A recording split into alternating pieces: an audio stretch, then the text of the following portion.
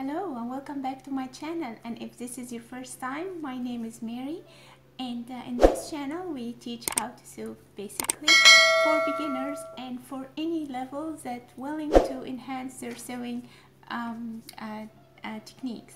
So without any further ado, today we have 10 tips and tricks for sewing.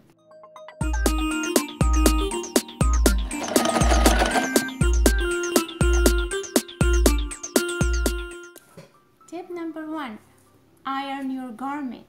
How many times you had do hem a trouser, or you hem a shirt, or a hem a blouse, and you just have so difficult time doing it directly without iron.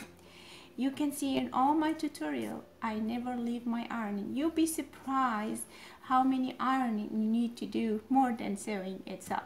So I encourage you to iron your garment. It will help you 100%. It will help you more than any other thing. That leads us to next step. Sew something that you're really going to wear or you're going to use, even it's an apron, even it's something you're gonna go outside with, it's a special occasion. Sew something that you're not gonna hang on your closet collecting dust.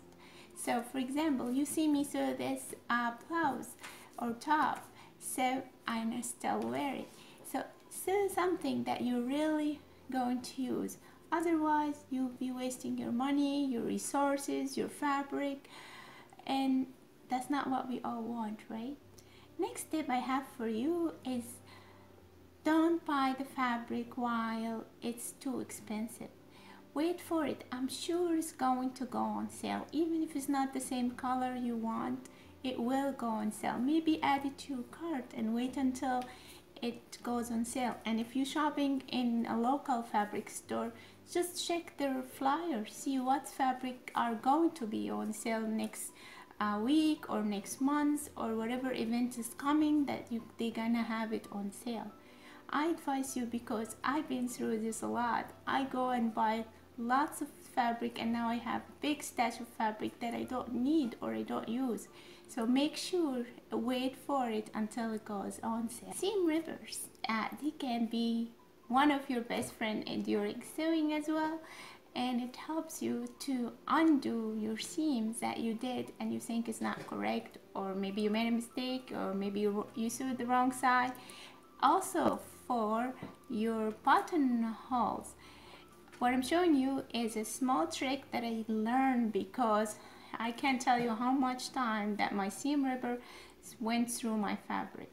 So I put a pin and then start cutting my seam, and the pin will stop my seam ripper from going any further, which really saves lots of garment that I worked on. This one I think is most important one from all the ones I've been talking about so far, is clean your sewing machine. I know it's busy and we need to finish something and we don't have time for that. It will only take you a few minutes to get it polished and clean, and believe it or not, it can impact your sewing. It can impact your stitches. It can sometimes, you know, when you sew and you see these bulks of threads that comes for no reason, it's not because of the tension, it's not because of the needle. Sometimes it is, but for the most cases you just need to clean your sewing machine, and it won't take you. Normally most of the sewing machines comes with a small brush that help you to clean it and polish it, and if it's not with your sewing machine, it sells everywhere. You can find it in your local fabric store, online, Amazon, anywhere. So I encourage you to take time and do it every other day if you would, but it's most cases you can do it once a week. That will keep your sewing easy and without any frustration. You won't want to throw your sewing machine out of the window, not for what that. Reuse patterns. So how many times we have purchased an expensive pattern and we just use it for one particular garment and that's it. No, now we can even reuse it, and maybe that will enhance your sewing technique a lot. Believe me, you can get out of one pattern so many variations other than the one in the pattern if you build some sewing techniques and skills. You can turn maybe a high color blouse into non-color. You just have to take off the color and make the neck opening a little bit smaller. And many, I just give an example, a long sleeve, shorter sleeve, or without a sleeve. So there are so many variations that you can change in your pattern. So make use of this pattern that you spend lots of money to get. Also, in one of my tutorials, I have been showing you how to make your own pattern. You just need to trace one of your best fitted t-shirt if you want to go with doing a blouse, or trousers if you are going to do a pants or trousers. You can trace your own clothes and make your own pattern. So I encourage you not to buy more patterns, just think out of the box and reuse your own patterns. Using scraps, yes, that's a very good one, because you know, once you cut your fabric, I'm sure you get so many scraps that you don't know what to do with it. Sometimes we throw it away and we don't think, oh, maybe I'll need, and then later on you think, oh, I wish I had it to stuff a teddy, to make a pouch, to do maybe a tea towel. Like, there are so many, the sky is the limit for the scraps.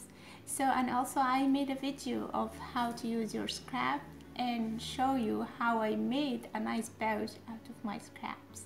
So I encourage you, do not throw this fabric, just keep it, you will need it.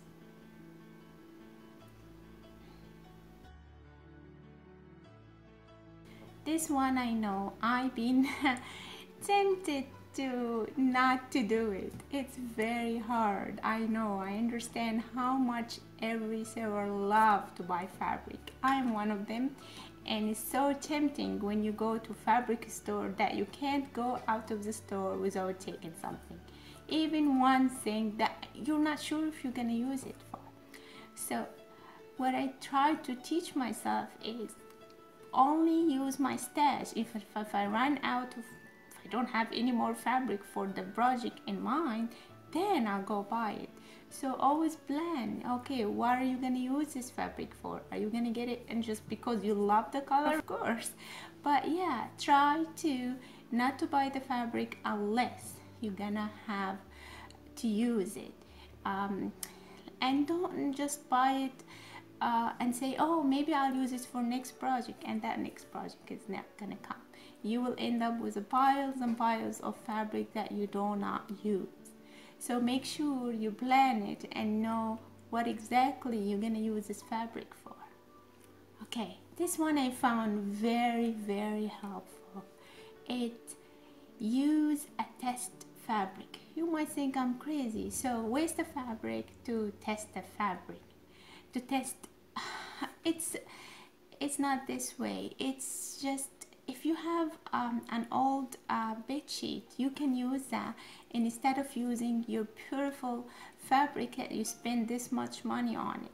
So why don't you get an old fabric, or maybe not a print that you really like and you bought it on sale, or maybe a bed sheet, like I said, an old bed sheet that you're not using anymore.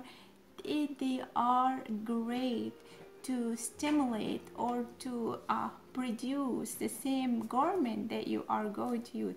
This way you can do your adjustment on that bed sheet or that fabric that you don't like, other than wasting your nice expensive fabric.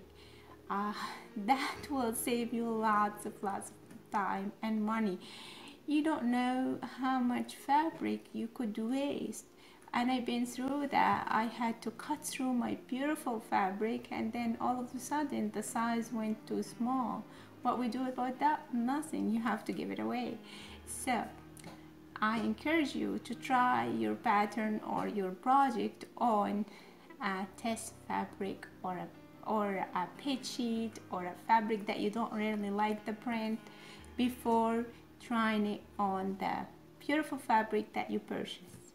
This one is one of the funniest thing I like about sewing is sharing, because you get to share something that you made by your, it's really unique. Nobody in the whole world did this. It's only you. It's made by you. So it's special and unique, and it's great feeling when you share something unique with people you love, in your family, in your friends, and you give it as a gift. How many times you runs out of ideas for somebody, you want to give him a gift or give her a gift. So, and it will be so personalized, because you can even write their name on it. You can iron on their name. You can customize it based on their preferences. Maybe they like certain fabric, maybe they like certain print, maybe they like certain things, certain color schema, and so forth. The sky is the limit for the how can you use sewing as gifts. Of course, we can buy a ready-made from the store gift, but you don't know how more special if you really did it. They will feel more special that you took the time to do this just for them. The last one, I encourage you to tell me what is your tips on sewing, and what did you learn during your sewing journey. Perhaps you learn a lot of techniques, perhaps you have great ideas that you can share. I encourage you to add your comments and your tips in the description below. I also encourage you, as I mentioned, if this is your first time, to subscribe to my channel. This way you will have an updated content. Every time I upload a new content, it will update you. Thanks for watching, and see you next time. Bye bye.